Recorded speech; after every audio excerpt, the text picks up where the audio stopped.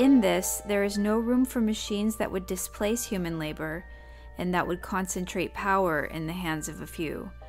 Gandhi, July 28, 1946. This is the mature Gandhi unfolding two of the important principles in his economics.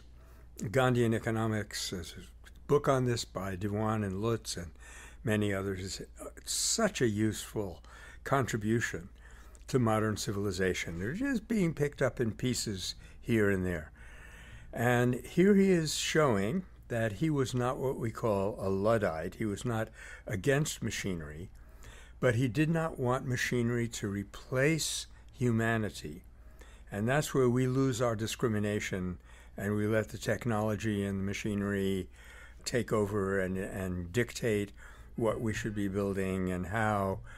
And wherever in the world, like for example in Swedish auto factories, I understand, human beings are allowed to be at the center.